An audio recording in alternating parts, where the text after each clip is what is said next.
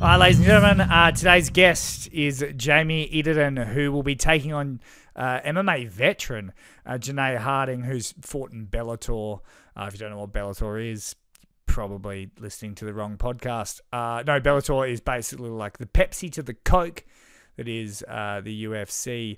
Janay Harding has had an incredible career, and she's coming back. Fighting September 16th, Beatdown Promotions 5, and Janay Harding is taking on her. Cracker of a fight. She's very, very exciting. It's a featherweight bout. So we got Jamie to jump on and have a chat. She chats about her involvement with Ignite in Queensland. Of course, her role in the Dunstan Death Squad, which is really, really emerging of a whole bunch of great fighters. Of course, you got the Hex Bantamweight champion Sean Gauci, the former Eternal MMA lightweight champion David Martinez, the former Eternal MMA middleweight champion John Martin Frazier. There's so many guys and gals that are a part of that team. It's also good to have Jamie because she's just shoots pretty straight, which is good. She tells you why she got into MMA, which is a bit of a sad story, but it's good to have her in. And of course, she was at least made famous to me with a controversial fight cancellation at Beatdown Promotions in March against Annie Thatcher, who's an up-and-coming fighter. She's a much lighter fighter, and they hadn't agreed upon weight. And Jamie will go into this as well. This will be her side as well, but you can see Annie Thatcher. If you go onto her Instagram, you can scroll down and see that as well. Then they had an agreed fight at like 63.5 kilos, 64. There was a bit of an allowance. Either way, anyway, Jamie weighed over, and the fight was actually cancelled, and it was very, very, very controversial, very polarizing. It split everyone down the middle. With it was only 100 grams, but there's another side of the story of the weight difference anyway, with Annie Thatcher coming up, and then there was some agreements behind the scenes on who should weigh what, and like a whole bunch of stories. Anyway, I won't bog you down too much. We'll get Jamie's side of it as well. And like I said, hit up Annie Thatcher on Instagram. You can find the post to see her side of it as well. But we do, of course, talk about the fight against Janay Harding and just how exciting that can be. A Beatdown Promotions 5, September 16th. I think as I throw to the interview, I'll probably say the exact same thing again. So without further ado, ladies and gentlemen, Janay Edenden. Ladies and gentlemen, welcome to the show, Janay Edenden. How's that? That was good. That was good. For a first try, that was good. It does sound like a stutter, like Edenden. But no, you did well. You did well. No, it's good. And as a former ring announcer, names like that petrify me. That seem like they should be easy, but they're tricky. Yeah, there's too many E's and D's and N's, and it's confusing, but it's all right. Well, look, I'm really excited to have you on the show because you'll be taking on Janay Harding in a featherweight main event, September 16th, Beatdown Promotions 5 at Eaton Hills Hotel in Queensland. First of all, just as a fighter in general, main event of a show, how does it feel? This is my first main event as an MMA fighter, so it feels pretty freaking cool, especially being a woman in the sport. You don't see women headlining MMA events anywhere really in Australia, and sometimes not even in the UFC and events like that, so it's pretty freaking epic. And against someone like Janay Harding, have you followed much of her career? Yeah, man, I've followed her for ages. I was just telling my coach the other day that I followed her way back when she used to box and when she first started her MMA career. So I've known about Janay for a long time, and I remember back then I was like, I'm going to fight her one day. I'm going to be in the cage across from her one day, and here it is. Is that your preferred weight class? No. So I would prefer to fight at lightweight. I'm quite a big girl, and getting to featherweight's actually quite a struggle for me. But unfortunately, there's just not any girls at that weight. So getting to featherweight is it. So, well, in no other realm in the world can you ask a girl her walking around weight. But what is it? Oh, this gets brought up a lot, and when I'm in fight camp, I'm in the 70s. When I'm outside of fight camp, it's in the late 70s, and that's me still pretty lean. So, it's hard to get to featherweight. So, but I get there and I do it, and yeah. I mean, fights would be one thing, but even training partners. I mean, I'm going to go out here and assume that you're not mixing up with too many girls in the gym. I don't really train with any girls. I do all of my training with guys. I've got a couple of girls that come up from our sister gym or brother gym, whatever you want to call it, down at Gamebred. So I've got a lady, Liz, Falmette, I can never say her last name. I'm just going to call her Liz. She's a heavyweight. So I get some good rounds in with her. But apart from that, all of my training is with dudes. So yeah, I like it. Yeah. That's a good X factor about this Beatdown Promotions fight. I love Damien Brown, the fights he puts on. I don't think in the history of ever me watching mixed martial arts have I seen a heavyweight women's bout. Yeah, dude, she hits harder than anyone I've ever been hit by, and I spar with some big dudes. She is one strong lady. Well, yeah, out of the old Dunstan Death Squad, what's it like training there with everyone? It's sick, man. It's sick. We've got some killers in here, like we've got the likes of John Fraser and Dave Martinez and Jake Parker, and we've even got Sean Gauci on our team now. So, I train with the best in Australia. So I'm coming into this fight on point, training with all those dudes. So you manhandling Sean Gauci, you can tell me. Absolutely. He is weak. He is a weak little boy. Oh no, I've turned it into a quote already. Now, when you're preparing for someone like Janay Harding, I mean, what are you doing going in? Like, what's the thought process?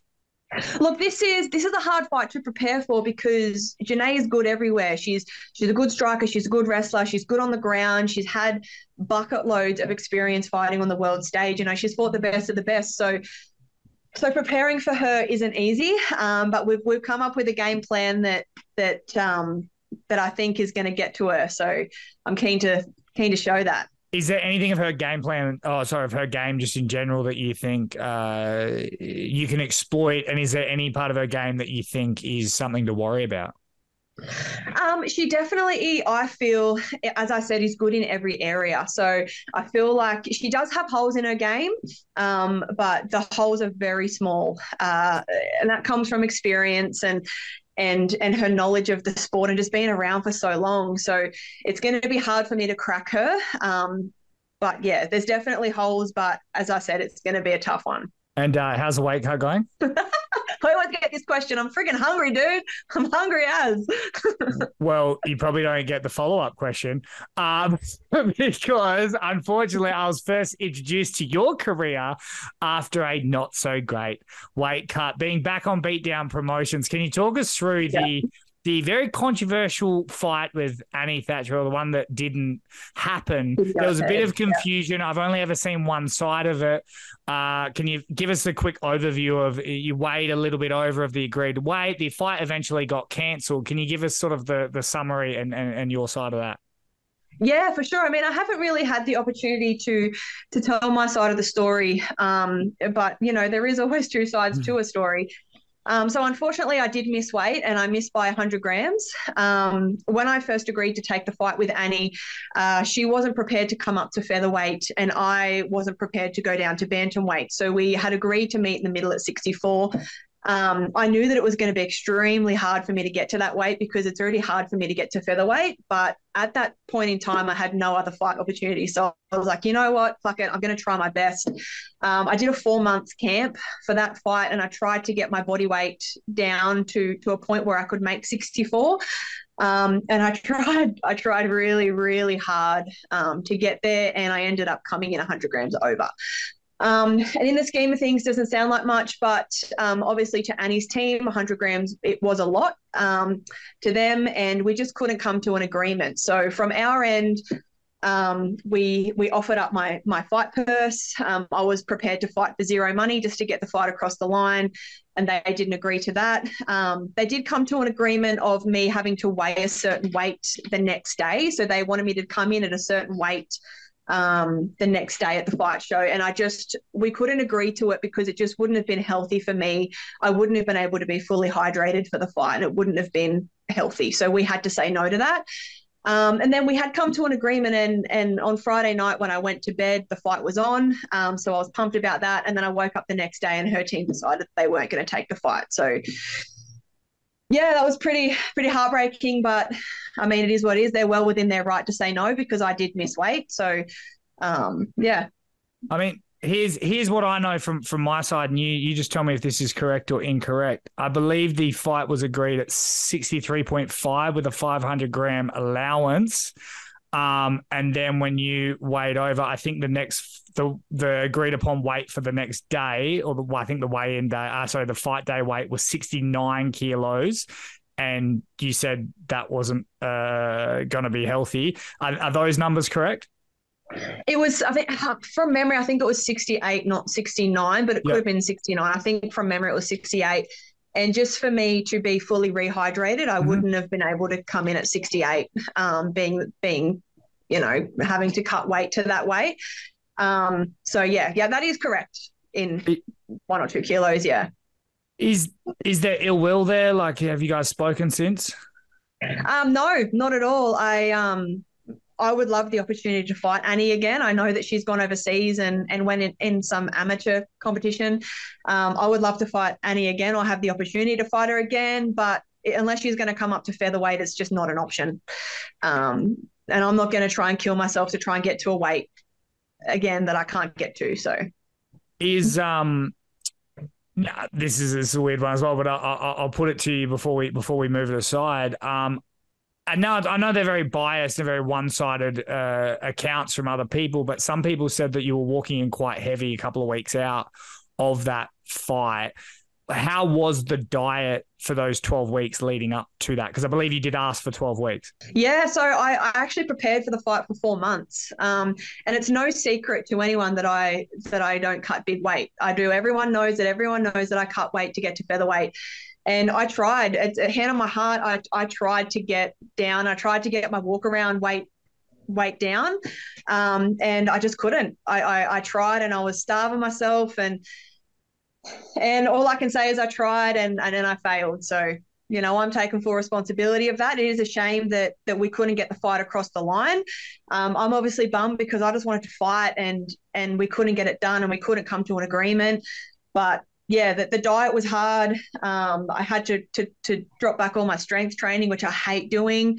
But it wasn't through lack of trying. And I want everyone to know that because there's a lot of people out there that were saying that I didn't try and I just rocked up and I was heavy and I was this and that. And I'm like, it's no surprise that I'm heavy. I'm a big girl. And I tried. So that's all I can say. I had even heard reports that you were considering shaving your head. Yes, I was. I got to the weigh-in and I weighed in over and I was a little bit late to the weigh-in and I got on the scales and I was like, you know what? I'm going to shave my head. Just let me go do a pee. I'll shave my head. I don't care. And unfortunately, I was told I couldn't. So, told you couldn't have you couldn't go away and come back to the scale. No, because the cutoff for the weight was 3:00, and I got there at 3, so I wasn't allowed to go cut anymore. And were you in the sauna before, or was that why you were late? I was in the sauna all day. I was in the sauna all day and all night before it. So, it's definitely not something I would promote for that, and it's not something I want to go into because it's definitely not something that's healthy. But it is what it is, and I tried and I cut a lot of weight to try and get there. So, yeah. Now, if the shoe was on the other foot, same circumstances, would you have taken the fight? It wouldn't have even have been a question for me to not take the fight. Just before in my last fight, so when I fought Gina on Eternal a couple of months earlier or 6 months earlier or whatever, Gina had actually come in well over the limit. She was 1.2 kilos over the limit. And it wasn't even a question to go through my head that I wouldn't fight because I've done this whole camp to fight, and if you're not going to fight, then you're not going to get the chance to go to the next level. And at the end of the day, if you're turning pro, your goal, or I hope your goal, or most people's goal, is to get to the next level, to fight on the big shows overseas. And if you can't fight, then you don't get the opportunity to showcase your skills. So it wouldn't even be a thought that runs through my head to not do the fight. So you very much respectfully disagree with how she's handled that? Oh, yeah, 100%. They're well within their right to say no, 100%. But over 100 grams, I feel like, if that was me, I'd be like, I'd be wanting to make that person pay missing the weight.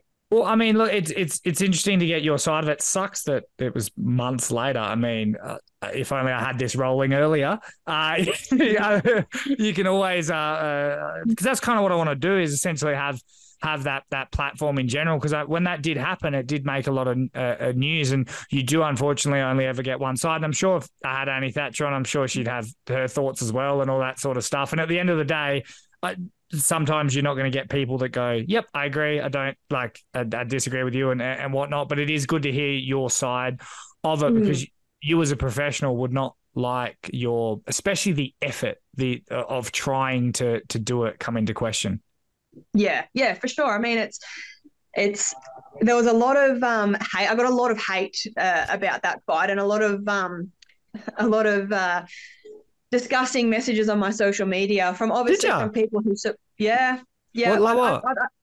I posted a video on my page, and I got a couple of really horrible messages from people. I don't know if they were her supporters or just supporters in general, and it ended up having to delete the video because it was actually freaking gross. But at the end of the day, you know, I don't really care what those people say about me. I'm here, and I'm the one that's fighting again and doing what I can to get these fights and taking these big fights, and yeah, so they can say whatever they want, I guess.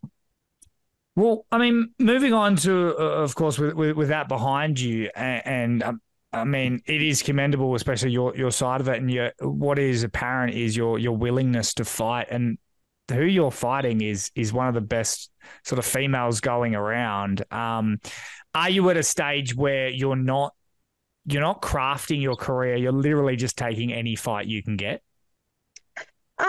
Yes and no. It is at a point in my career where the fights are very few and far between. Like I had to fight Gina twice within 6 months or 7 months or something because there just wasn't any girls. I mean, I'm going to take that back because there's a lot of girls. They just don't want to fight me. Or they're saying no to me. So I don't know what their reasons are. I have a pretty good idea, but I don't know what their reasons are.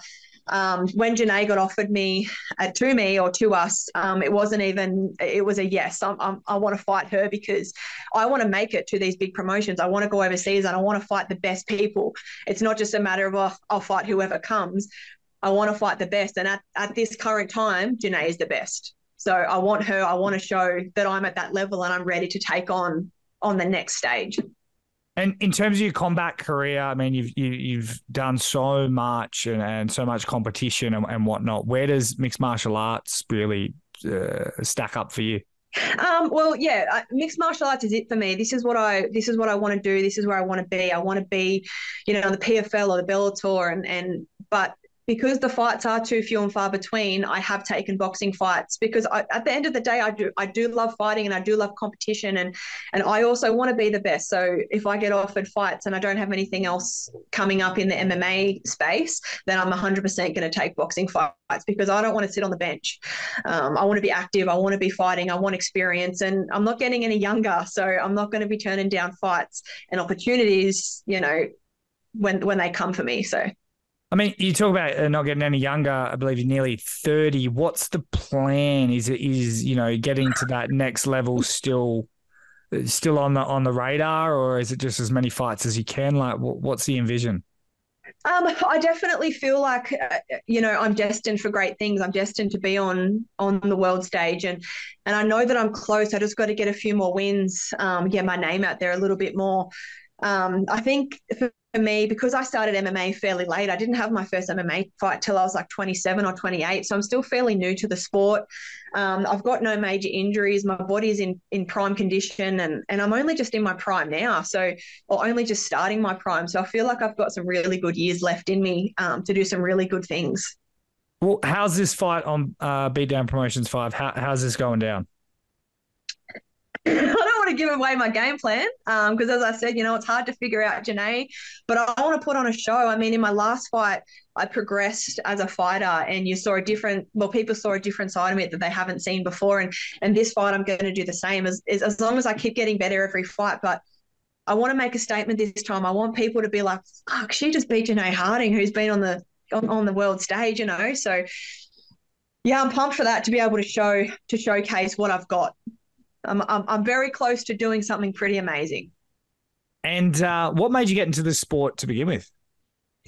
Into fighting or into MMA? Well, yeah, all of it. Into all of it. So I started fighting I was like 18 when I started, and I was just doing it for fun. And the reason I got into it was to learn self-defense. Growing up, I didn't have a very good relationship when I was younger, and that led to me not being able to defend myself. So I never wanted to be in that kind of position again. So went to a gym, started off just doing fitness classes, and the coach is like, damn, you're actually good. You need to have a fight.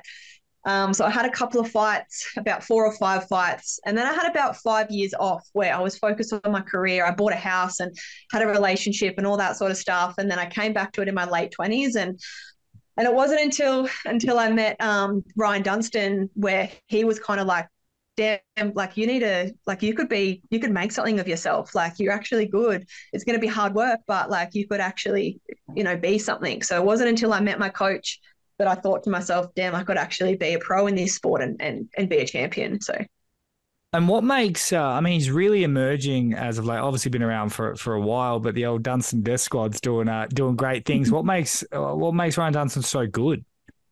I've always said, I don't know whether you've heard, but I've just actually partnered with Ryan and gone into business with him. So him and me and one of our other business partners, Jeremy, have gone into Ignite. So when I first wanted to do the gym, and Jeremy was like, why do you want to work with Ryan? And I will to the grave take this. I think Ryan is the best coach in Australian MMA. His mind, the way that he sees things, the things that he comes up with is unmatched from what I've ever seen. So yeah, I think that he is the best coach in Australia in MMA. Okay, and then to back that up, what makes Jamie Edenden so special? Damn, haven't you heard of her? She's pretty damn good.